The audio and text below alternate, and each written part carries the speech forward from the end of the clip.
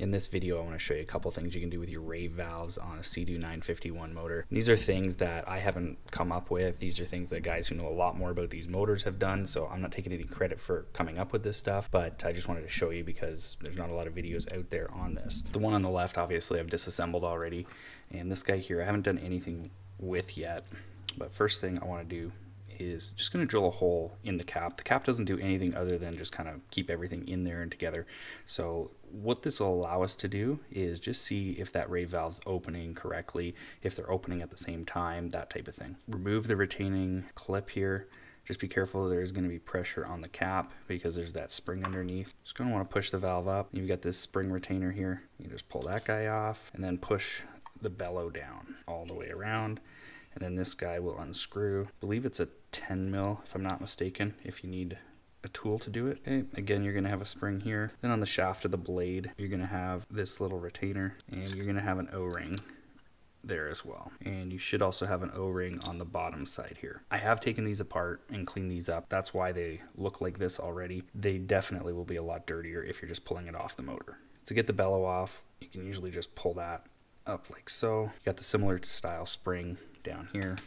So now we can take the cap and go ahead and drill a hole in it. So what I'm going to do is just find my center point, just take a small drill bit. This is, probably, it's under 1/8 of an inch for sure. And I'm just going to do a pilot hole. Then what I like to do is take one of these step drill bits and just go and open that hole up. So that one is 5/8 of an inch. Just go ahead and clean it out. If there's any plastic that you didn't get, just so that doesn't interfere with anything when we're done. Okay, and that's the first mod you can do to these RAVE valves. This is really, something you can do on any boat. If you have trouble with these guys opening, or you think you may have trouble with these guys opening, you can now do this. And then as you're on the trailer, you can blip the throttle and see if it's opening partially, if one's opening, the other's not, that type of thing. So this next thing we're going to do is more for a performance boat. Don't really need to do this if your boat's stock. The way that these valves are controlled is electronically. We're going to actually go and control them now by exhaust pressure. You can see on this one here, I've got a hole drilled in it, whereas this one does not. So this is the stock one. This is the one I've already modified. You can see that hole there. So some of the older SeaDoos would come stock like this, but the 951s didn't. So we're gonna go ahead and drill this out, and I'm gonna show you how to do that. On the lower side here, you can see right here, we do have the spot where that hole would be. Just gonna get a little more light in there to show you. So where that hole would come through, this is actually on an angle. And then down here in the bottom, you can kind of see that little lip where it would go through on an angle. So you can see right down here, we have this little lip. That's just to give you a little extra material because you're going to be drilling in on an angle. Now figuring out the angle is what's key. I've read online it's about 12 degrees. If you do have a drill bit that has a flat bottom, this one's kind of tapered, but if you get something, or even just a small piece of 1/8 inch metal, you can kind of see the angle just by rotating it around and just feeling where it just levels out, and it's basically right there. Coming over to the drill press here, what I've done is just clamped. These are actually just a feeler gauge, similar to this one. You need about 1/2 of an inch just to raise that up. So I've gone ahead and done that. Even when you get it raised up the correct distance to get that bit to go down right through, you also have to orient it correctly, because if you do it like this, it's not gonna go. What you need to do is line up perfectly, so perfectly vertical.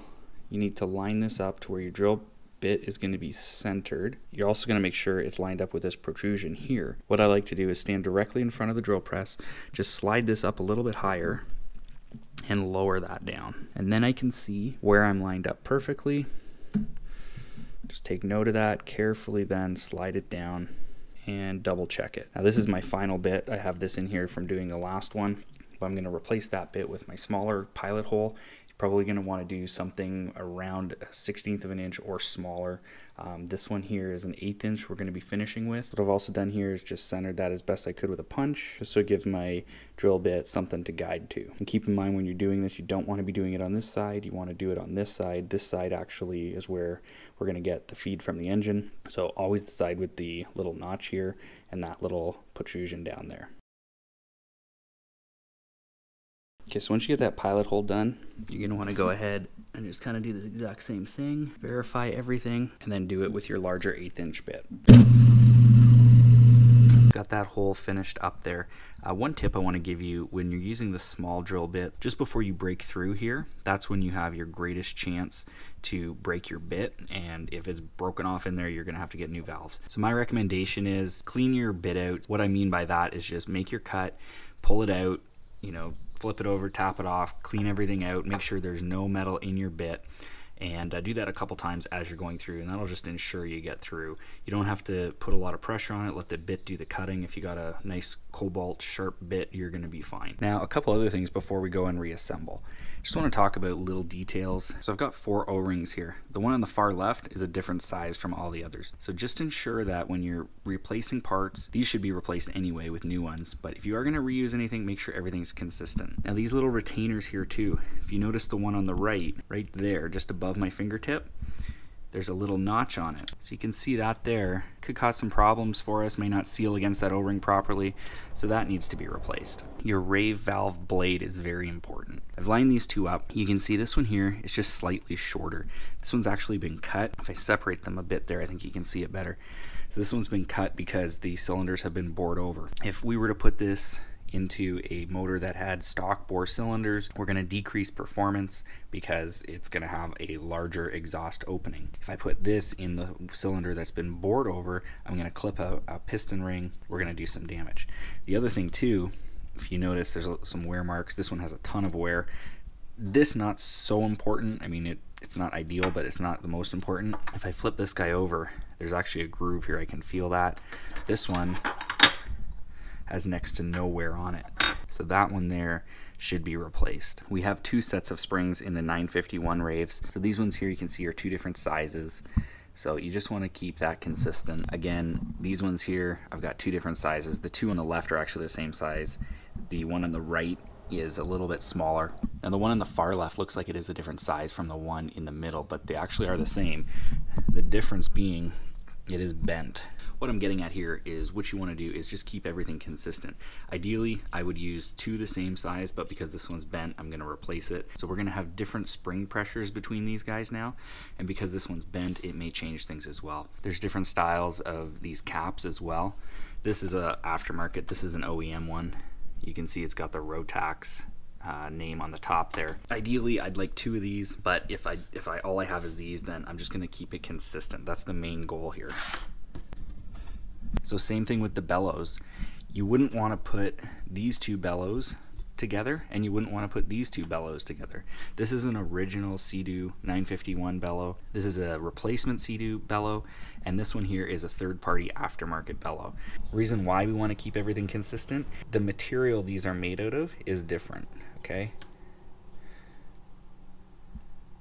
And that's not slow motion, that's the same type of pressure.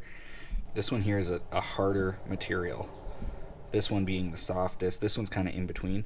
So again, I just want consistency. This is what I'm going to use because you can't get these anymore, and I'd prefer not to use aftermarket ones. So all that said, now I've got my valve rebuilt, got a new gasket in there, and we're ready to go and install this back into the SeaDoo. So just to explain this a little bit further now, we're going to have exhaust pressure come up through this hole here from the engine. It's going to hit here, travel across this channel to the hole we drilled, which will then push the bellow up and pushing the RAVE valve up.